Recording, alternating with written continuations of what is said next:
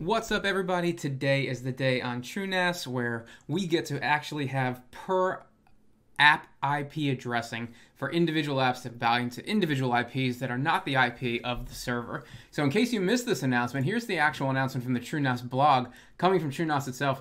This is going to be the app's deadline. So a couple caveats here. First off, if you're watching this now, I'm recording this on Monday, June 2nd, which is the day it actually pushed. Even though I said it's a June 1st push, it's really a June 2nd push because June 1st is a Sunday, and they pushed on Monday.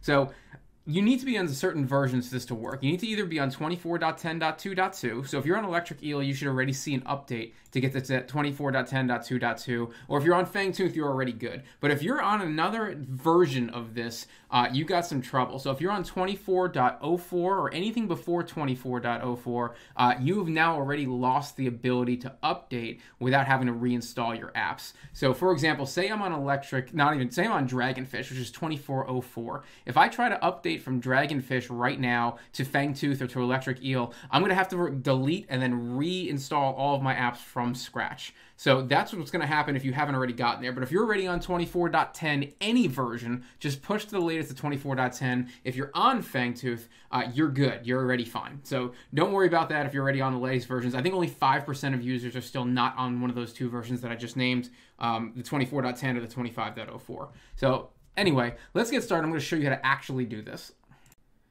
Okay, so looking at my TrueNAS dashboard, I'm going to go over to my apps page. And again, this is for community apps. Don't try and do this in Docker. So I'm going to use Radarr right now as an example. So I've got Radarr up and running, and I've already updated my apps catalog. So to do that, just in case you haven't done that yet, go to Discover Apps, go to Refresh Catalog. You'll see it pull a sync. That's perfect. Now I'm going to come over to my apps, and I already have Radarr. So what I want to do is I need to do two things before I actually give Radarr a custom IP import. The first thing I need to do is I need to figure out which IP I can give it. So I'm going to jump over to my router page here. So I use Verizon. This is what the Verizon router page looks like. I'm under devices, and I've changed this little view here by clicking this filter and just only checking the name and the IP4 address because that's all I need. So this shows me every single device on my network and its IP address. The reason I need to see this is I can't, for example, pick 10.99.0.2. That's already in use by one of my cameras. So that's not going to work. I need to find a number that's not on this list within the 10.99.0.0/24net. So yeah, that's fine.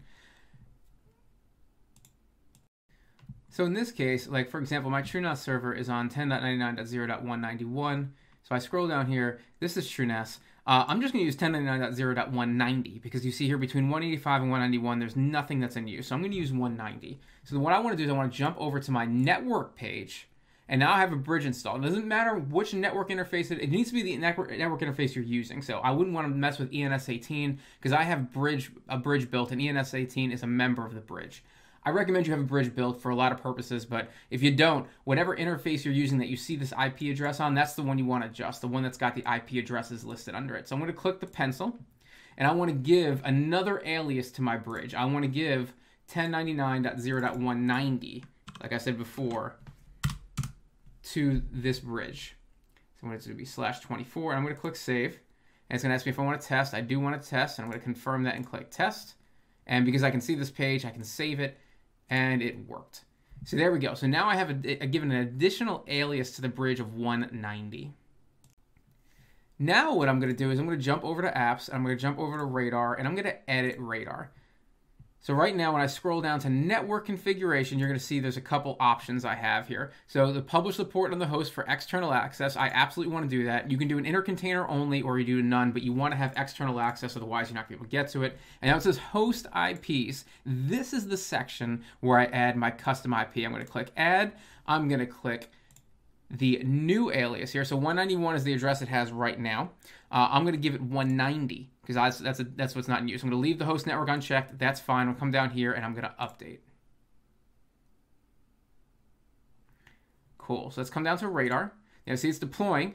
Give it a second here, and now it's running. So you'll see here now the TCP port is 10.99.0.190, not 191, which is where TrueNAS is, but 190.78.78. I noticed a small bug, and the bug is this. When I go to click the WebUI, it's not going to work. It's going to try and look at 191, but it's not there. It's at 190. So I'm going to show you that 190 right there. And there's Radarr. It's working on a completely different IP address, same port, 7878, than TrueNAS is running on.